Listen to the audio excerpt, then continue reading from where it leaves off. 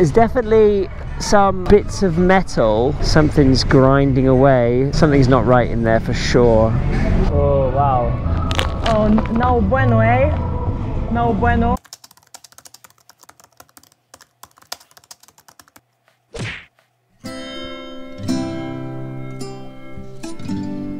Good morning world, welcome back to the channel. It's day number 364 on our circumnavigation around the globe by motorcycle. I think Bumblebee is like behind us. We're here in the town of El Zamorano in Honduras. Last night we camped here at this fake campsite. So the owner is actually building at the moment like a big hotel, but it's not finished yet, and we rocked up at his place and asked him if we can pitch up the tent, and he's like, yeah, no worries. And yes, we are in the middle here of all his construction buildings. Yeah, we'll have a bit of a walk around before we leave here to show you guys what he's built and what he's building. But today we are going to be making our way north. I don't have a map of Honduras just yet, but I can tell you guys that first we are heading through the Honduran capital, Tegucigalpa, and then we're going to be making our way from there up to the north coast, to the Caribbean coast, to a place called Tyre, which is supposed to be super beautiful with beaches, and it's the Caribbean. And it would be like a really cool experience just to swim in the Caribbean Sea. I can't wait for that. So we're just having our coffees this morning. The only breakfast that we've got with us is a pack of cookies. We've kind of run out of everything else, so we definitely have to get some food supplies today. But there's also a dog who sort of perched himself in front of us, and we're trying to like quietly eat the cookies so he doesn't notice, because every time I like rustle the packet, he sort of looks over like, oh. Because you can't have cookies because they're chocolate, so yeah. Sorry, dude. Sorry, dude. Anyway, he was barking the whole night, so naughty boy. The navigation says it will take us 6 hours to arrive in Tyre. It's already 6:30 and we still have to pick up everything, so better hit the road, let's go.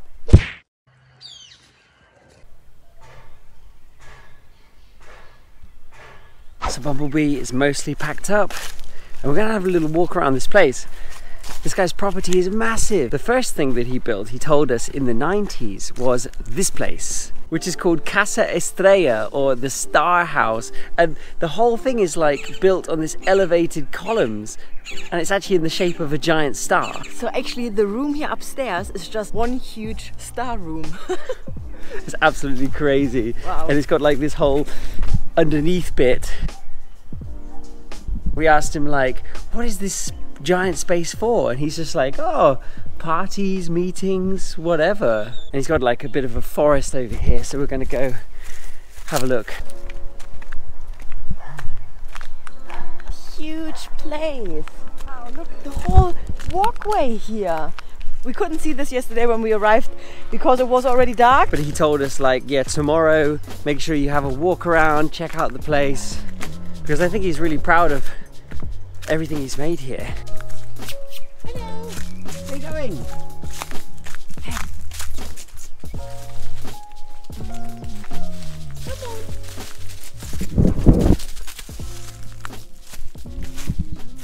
So here is like the newest bit that he's building, and this is just a crazy construction. Look at this.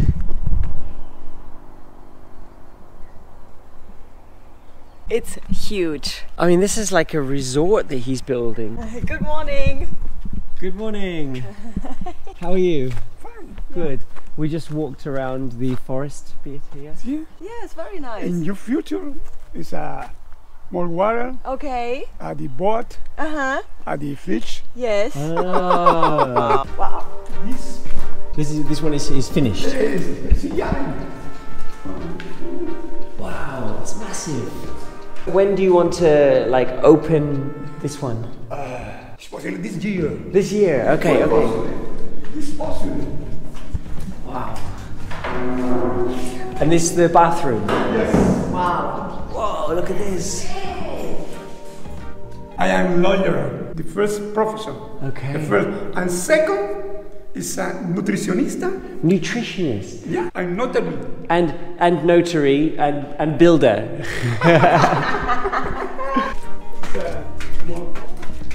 atrium with nice views. Yeah. And the mountains all around here, look at this. Wow. The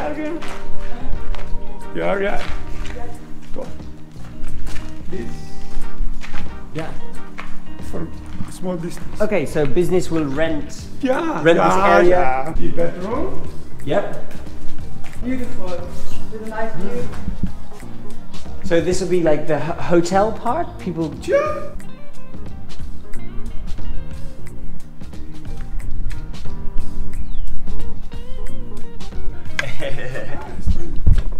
Yeah, from here you can really see everything, hey? Nice. Cacalutepe. Cacalutepe. Aquí, dice. Y este otro cerro es de Uyuca. Uyuca. Uyuca. For water, for the community. Your water comes from that mountain? Yeah. Uyuca. Uyuca.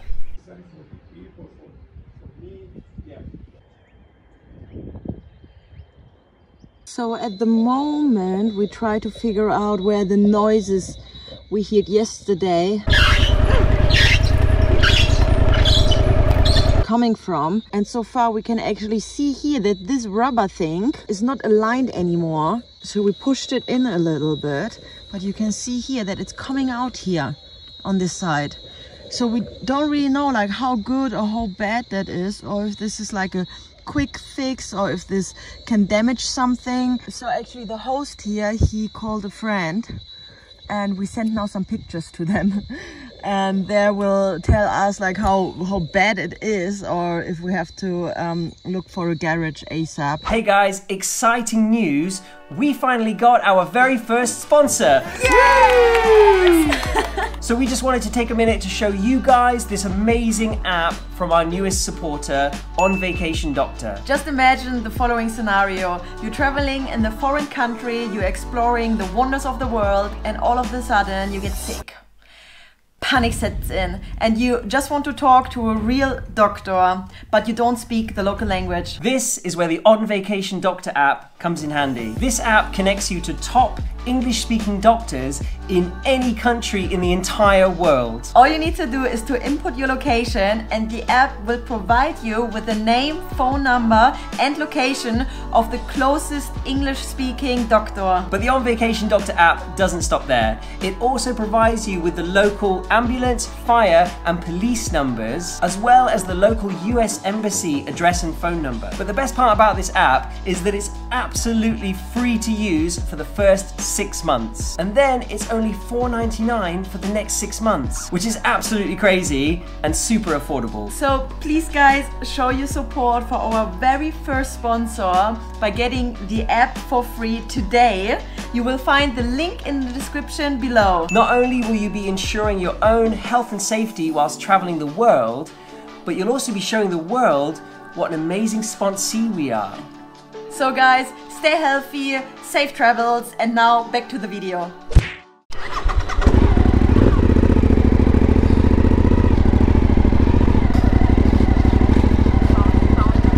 Oh.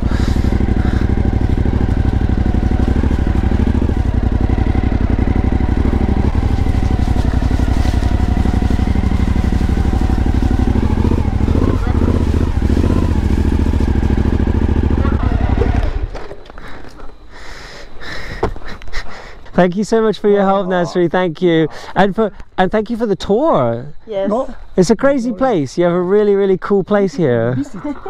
I hope we can come back one day. Okay, éxito. Thank you so much. Yeah. Thank you. See you.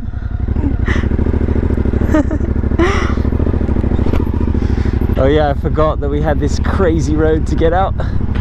Oh my god. Yes.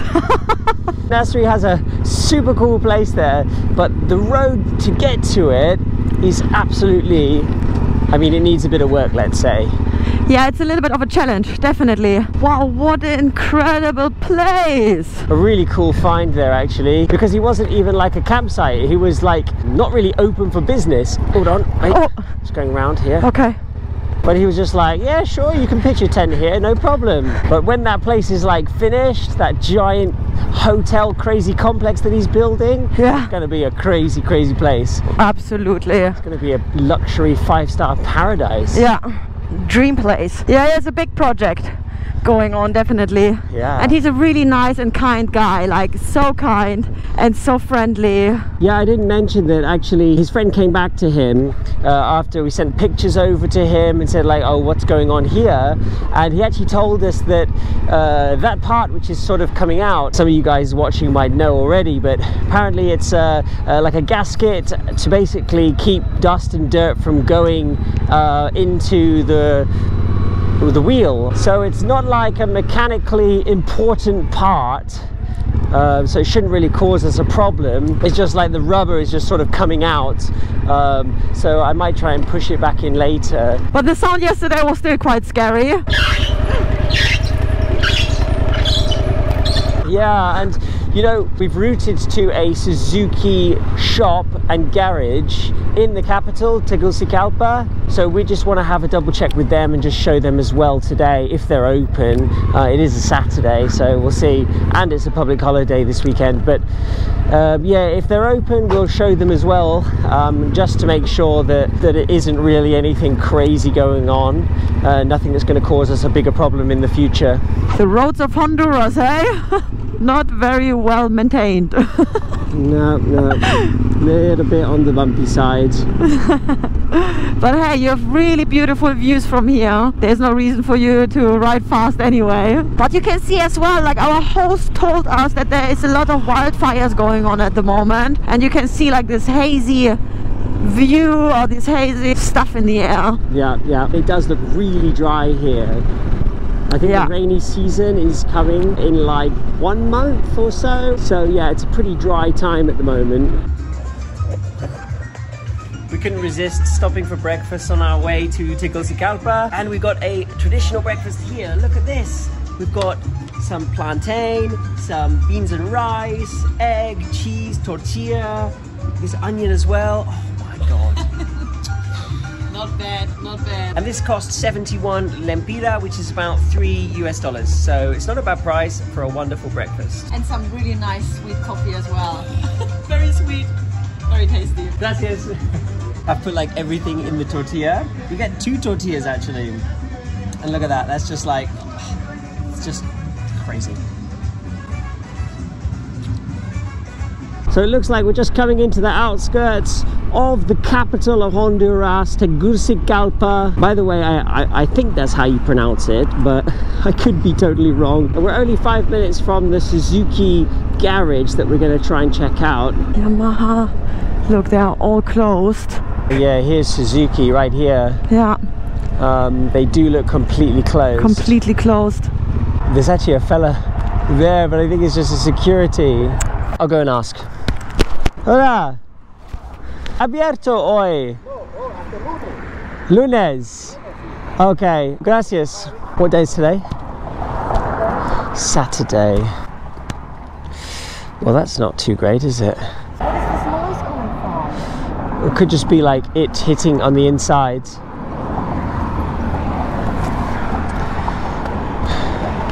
So we've decided that there's actually more Suzuki garages in San Pedro Sula, which is on the north coast. So we decided just to continue for today. It's about 5 hours riding to get over there. But if we start hearing some crazy noises again, then we'll have to stop again, but we'll see. But yeah, we just can't afford to stay here for 2 days waiting for them to open. Anyway, we've got no reason to believe at the moment that this is going to cause any bigger issues. So yeah, see how it goes. Anyway, whilst we're riding through the capital city of Honduras, uncertain if our rear wheel is going to fall off or something, I prepared some little facts about the capital city of Honduras, Tegucigalpa. So this city has a population of 1.2 million people, and it became the capital of Honduras in 1880. and it's actually a twin city, so it has a sister city called Comaguela, and the two cities are just separated by a river, but effectively they are just one giant city. The name Tegucigalpa is from the Nahuatl language, and it means hills of silver. Well, that's the interpretation that historians have, but they're not 100% sure about it, because some people argued that, well, the local people didn't know that there was hills of silver here, so they're not 100% sure, but that's like the most accepted reason behind the name. The two cities, Tegucigalpa and Comaguela, lie in a big valley area. This is probably a pretty good day to ride through the city as well, because it is a holiday weekend and it's really not too busy, so it's a pretty nice capital city to go through. Yes, luckily today a pretty smooth ride, similar to the ride what we had in Montevideo, the capital city of Uruguay. Look at this, streets empty. Amazing. Oh, look at that! Wow, literally no one was on the road, so it's pretty cool if you can experience some big cities on a public holiday, because they are not so busy. To stroll in the park. Stroll in the park. So anyway, we've got just under 5 hours to reach the north coast, so yeah, fingers crossed. He was did a little braking so hard. The town is called Tyre, and it's supposed to have some really beautiful beaches, and there's actually a beach camp that we found on iOverlander, so if that works out, we should be camping just next to the beach tonight. Amazing.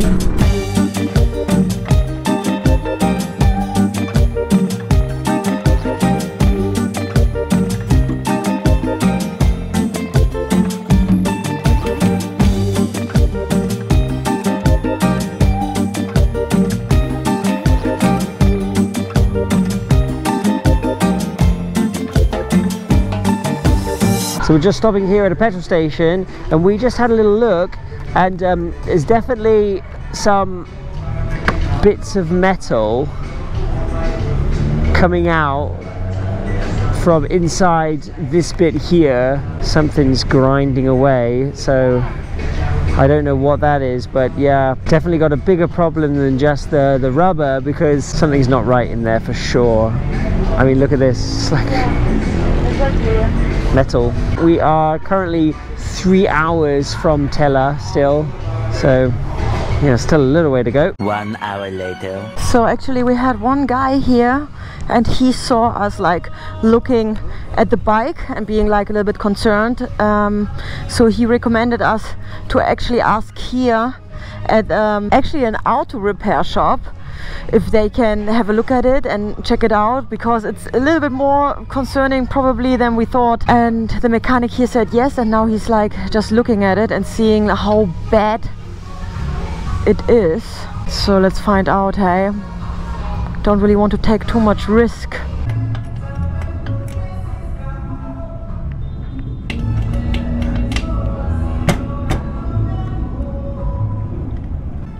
Now we can see what part's broken. Oh wow. Oh, no bueno, eh? No bueno. Valinera. Valinera. You can see all the little balls are totally broken. Ah, okay, so normalmente más, ¿no? Sí, todo. Ah, okay. Wow. So do we just need to replace this bolts here or what? I'm not sure. I'm gonna ask. Yeah. Wow, look at that. Yeah. It's missing. Saying that we definitely shouldn't ride to San Pedro Sula, which is another 100 kilometers away. He said we could probably ride it to the nearest town. Okay, so now he said basically take this part into the nearest town and basically see if you can find a shop that's open selling spare parts, because it might be something that we could just get, bring back to him, and if we can find a new one, he'll install it for us. But again, same problem actually, that it's Saturday and nothing is really open. So yeah, fingers crossed and see that there's any shop open who can help us. I found this one place here, and we will just see if they have a spare part. Please, please, please. They have a bunch of tires here, a lot of motorbike tires. It's para Suzuki V-Strom. Look how many different shapes there are. It's like every single motorcycle part is just unique to that one motorcycle, and then when they build a new one, they're just like, let's design everything again. But our taxi driver, he's helping us actually now, which is really nice. No success. We've gone around the town and either everywhere's closed or we've tried a couple of places and they just don't have this specific part. So we're going to go back over to the mechanic and see if he can put everything back together, and then we're going to ride it nice and slow, nice and easy back into town. And basically we're going to have to wait 2 days here until Monday, but it doesn't look like we're going anywhere today.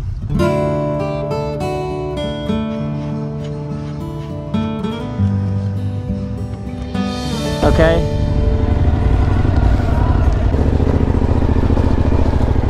Okay, so 3 hours later, we are finally leaving the petrol station, and Bumblebee is still rideable, but we've got to take it super easy. So we're heading now to a hotel which is only 5 minutes away, because we really don't want to ride very far. And yeah, that'll be pretty much it for today.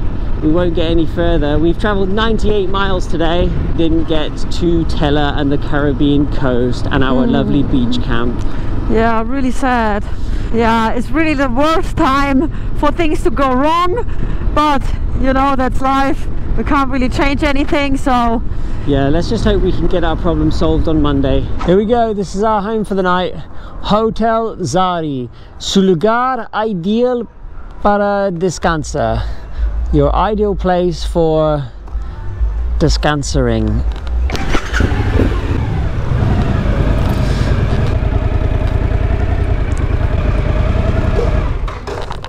Cool.